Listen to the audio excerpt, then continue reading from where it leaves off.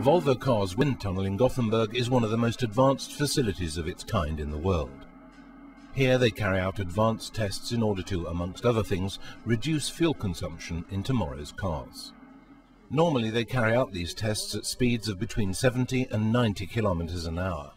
But here it is also possible to simulate speeds of up to 250 kilometers an hour. It's also possible to control the temperature in here from 20 degrees up to 60 degrees Celsius.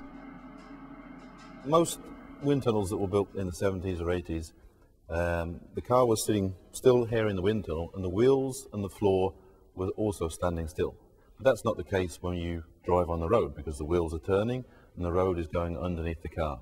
So what we've done in the last 2 years is we've rebuilt our wind tunnel so we can simulate the road moving underneath the car, and we can rotate the wheels as well. So that way we get the exact simulation of how the air passes both over the car and under the car, and we get a better result. Before cars are driven into the wind tunnel and the tests can begin, a considerable amount of preparation is required.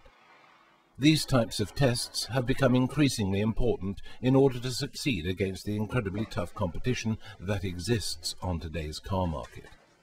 Because of the increased demands on fuel economy and competitiveness on the market, we need to reduce our fuel consumption as much as we can at the same time as we make our cars attractive to customers.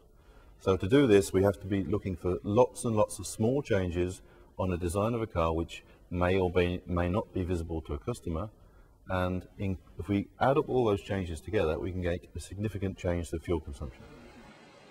It is vitally important that a new design is not merely a design, but also contributes to reducing wind resistance and thereby fuel consumption. Here in the wind tunnel, designers quickly find out whether or not their creations function in practice. Sometimes we can work together because there's some ideas on a car which a designer really wants to work, and it's good for aerodynamics as well. Sometimes we have to make compromises where certain shapes have to be adapted to be aerodynamically optimized, and in other cases we do changes to the underneath of the car where the customer doesn't see this anyway, so it's an invisible part.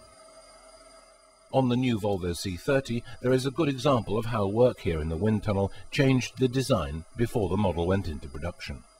On the original design, the radius on the rear lamp was quite soft all the way up to the top of the car. But we found in our testing in the wind tunnel, if we made the radius a little bit sharper just at the top here, we could reduce the aerodynamic drag of the car quite significantly. And this relatively small change resulted in lower fuel costs. For a normal customer, just this little change that you can't really see actually reduces the fuel consumption by between 5 to 6 litres a year. And it's a simple statement of fact that today's car buyers not only appreciate but also demand that car manufacturers make great efforts with this type of research. I think the customer notices it when he buys the car and sees what fuel consumption it has, because we have to work with both aerodynamics, weight, drive lines, and etc. to build a complete package. And all those packages need to be optimized as far as possible. It's my job to see that the aerodynamic part of the car is as optimized as it can be and the car is attractive to appeal to the customer. A lot is going to happen in this area over the coming years.